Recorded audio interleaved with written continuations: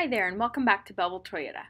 I'm Bronwyn, and in today's video I will be showing you how to explore the many options and become more comfortable with your multi-information display screen located on the dash in front of your steering wheel. Let's get started.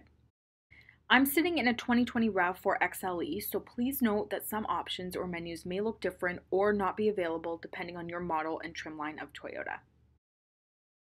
Firstly, this is the screen we are going to be looking at. To operate the menus, you will use the four-way arrow controls on your steering wheel. The OK button is used to select an option, and you may also use the back button to get out of submenus or prompts. Right now I am on the home screen. This screen should look familiar as it provides the information that most people want to see, including the outside temperature, the time, digital speedometer, distance to empty, and the odometer or trip meter at the bottom of the screen. To change the trip meter, you can click through trip A, trip B, and total odometer read using the black button on the front dash. Depending on the vehicle, you may have an odometer button located to the left or right of your steering wheel instead. To clear any of the trips, just click and hold the black button or the odometer button. On this vehicle, you rotate through the menus horizontally using the left and right arrows. On other vehicles like Highlanders, the menus are rotated through vertically using the up and down arrows. When you click on the arrows, you'll see all of the menu options flash at the top. You may also notice the three little dots form on the right side of the screen. When you see these dots, it means that there are a few other screens within this menu option. So we're going to start and press the down arrow to see more information on this first menu. We now see that it shows the distance to empty and the total average fuel economy. On this screen at the bottom, it also gives the instruction to click and hold OK to reset the fuel economy data. And that was the OK button located in the middle of all four arrows right there. If we click down one more time, we'll get to the third option on this menu. This screen shows the distance to empty and the eco indicator, which provides information about your efficiency in regards to fuel economy. If we click down once more, we are now back to the home screen, which is the first screen we were on. Now, we're going to use the right arrow to rotate to the second menu screen. We're moving horizontally, so let's click the right arrow. Right now, I have the cruise control and lane tracing assist off, so this screen can be considered irrelevant at this point.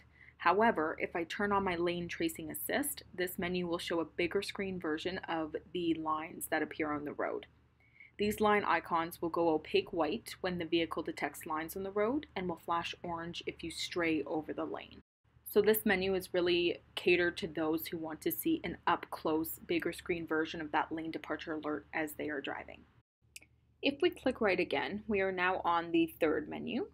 Notice the two bubbles on the right side of the screen indicating there is another screen below the one we're on. This menu gives us information on the current trip of the vehicle, including the distance we have traveled and the total time the vehicle's been running for this current trip. This information will also flash on your screen when you turn off your vehicle. If we click the down arrow, the screen will now display the transfer of power to the wheels as you're driving. Again, this is all information that's accessible to you at any time, but you can choose which information you would like to have kept on your screen by simply operating the arrows until you find a menu you'd like. So we're going to click right again to get to our fourth menu option. This is our settings menu, which is where you can see your Toyota Safety Sense safety features. You can turn them on or off, make adjustments if applicable as well. LTA is your lane tracing assist. PCS is your pre-collision system. BSM is the blind spot monitor, and RCTA is the rear cross traffic alert. The LTA does not have an on switch as you turn it on by using the button on your steering wheel. Notice at the bottom of this screen there are instructions. If you click OK, which is again the button between all the arrows, you can turn the feature on or off. If you hold OK, you will go into a detailed setting menu where you can make specific adjustments to the safety feature. And these are the instructions right at the bottom here. So I'm going to go ahead and click and hold down the OK button on the PCS option so you can see that it will bring up a sensitivity adjustment. So that's the only adjustment we have available for the PCS. You can change these settings by clicking OK until you get to the desired setting. For instance, if you wanted your pre-collision system a little bit more sensitive, you would just keep hitting OK until you got to the 3 bars. To get out of a submenu, you just want to click the back button, and now we're back to where we were. Also included at the bottom of this settings menu is vehicle settings, where you can make specific adjustments to the stop-start engine feature, if applicable, maintenance reminder, and the power lift gate. And let's now click the back button to get us back to our original settings screen. Now we can also see that there's a scroll bar to the right of the screen, indicating that there are still options as we scroll down. The last option is meter settings. When we click and hold OK to open these settings, we can adjust settings like language, units, the eco indicator. If you want to turn your whole multi-information display off, you can do that. And again, we will use the back arrow to get out of the settings menu. Okay, let's click right again to get to our 5th and in this case, final menu option, which is the notification screen. This screen is used to share messages or notifications from your Toyota vehicle. For example, if you aren't wearing a seatbelt or if you left the liftgate open, that notification icon is going to illuminate orange. And even though you'll be alerted for these instances on whatever screen you're looking at, the prompts originally come through the notification screen option.